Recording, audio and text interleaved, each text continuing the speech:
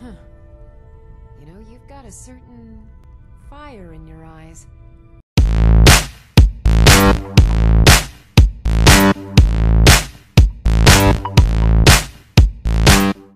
Greetings, viewers. Brad, proprietor of Barstool Entertainment, doing another Skyrim video. This video is kind of interesting. The first thing is Boulderfall Cave, which is a short, very short adventure. So I decided to combine it with another adventure and show you how you can make money with a very common item, the pickaxe. They're all over the place in Skyrim, in every mine. And well, if you enchant them, you can make some money with them. So let's get on with this video. If you are wandering around Skyrim, you might come upon a person sitting on an outcropping with a flag. And they notice you, and you can shoot them down. It is an ascendant necromancer. We have come upon a necromancer lair, and this is Boulderfall Cave.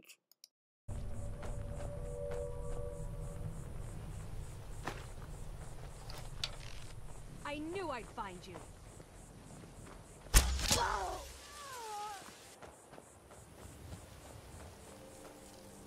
Obviously, the necromancer had animated a corpse they had lying nearby, and once you kill the necromancer, the corpse they animate turns to dust. Now, you enter the cave, and it is just a very, very small adventure.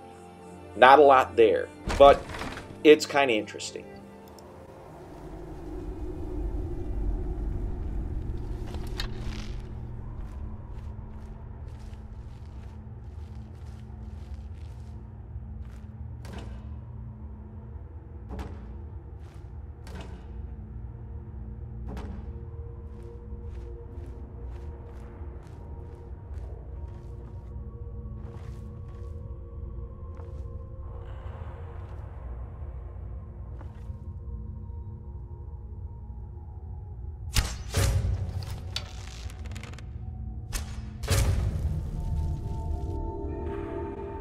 A master necromancer. That's it.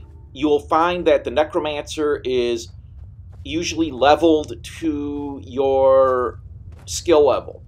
Now, there's not a lot in this cave. Empty soul gem, a few minor things, an alchemy table. Again, there is not a lot of treasure in this cave. It is a very, very small, short adventure. There is the treasure chest here, which is trapped. And you got a book here, which this should, yep, if I had not already read a copy of it, it would raise my alchemy skill. There's some stuff in a basket, potatoes, garlic, and the chest, again, it's trapped, and there's not a lot to it. A little burning there, and oh, yeah. See, like I said, not a lot to this cave. No secret hidden passages, nothing. Just a necromancer creating potions. And some ingredients to pick up. Slaughterfish, you know, scales, they're good if you're building a house and putting up trophies on the wall. Yeah, really not much in this cave. I mean, like I said, it's just a very basic cave you'll come across. If you're thinking a lot of treasure, no. But that is it for this cave, and I'm going to move on to another part of this video and show you another location. Boulderfall Cave is not too far from a dragon roost, and you can see it on the top navigation bar. And this dragon roost leads to a mine. So I'm going to fast forward to the Dragon Roost and let you see what happens. This Dragon Roost is Northwind Summit, and the dragon takes off right away, so you're going to have to fight him. And this is actually, there are some nice, how shall I say, bits of treasure lying around when you finally fight this dragon. And I'm just going to keep going with the arrows here.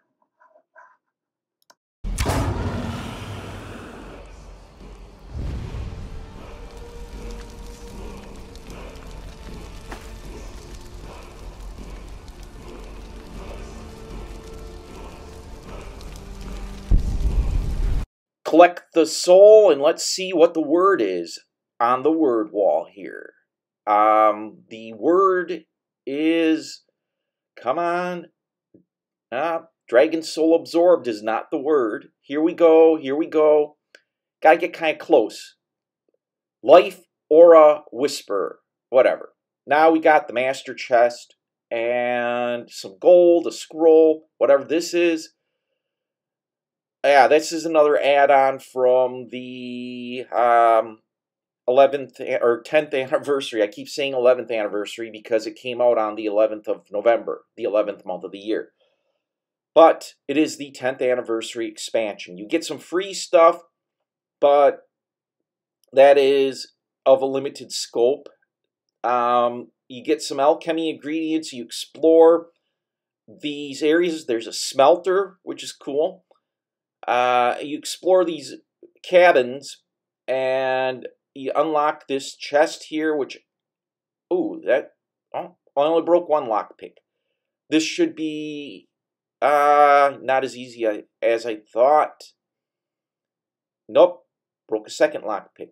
Yeah, I got to get that lockpicking skill up to a point where it's insane, and I can just open up the locks with one lockpick. Yeah, some minor stuff, but you got to look around these areas. There looked like it was a mining operation that got attacked by a dragon, and the dragon set up its roost here.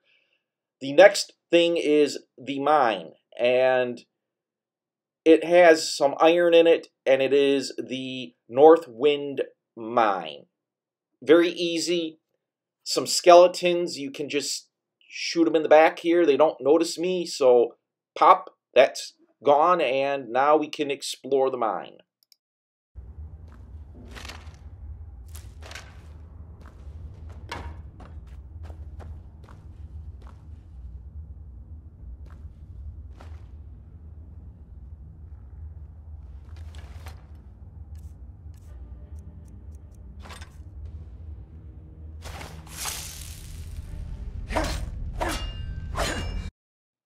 If you don't know the mining trick about just enabling a pick and attacking the ore vein, sometimes you gotta mine normally, but yeah, it's a lot easier with just the pickaxe and you attack the ore vein.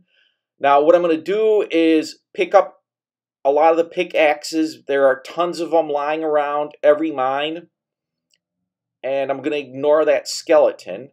But there's a lot of pickaxes lying around, and the reason I'm going to pick them up is you can enchant these pickaxes and make money. So I'm just going to now fast forward through. I'm taking the ancient bow and arrows for my house, but again, you pick up these pickaxes. They're lying all over in mines, and you can enchant them to make some money.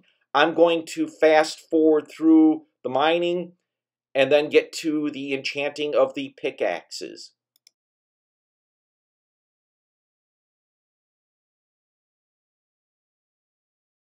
Okay, now that I'm done mining and I've picked up all the pickaxes, I'm going to cut to where I enchant them, and I'll explain to you how you can make lots of money by gathering up a common pickaxe, putting on an enchantment, and then selling it.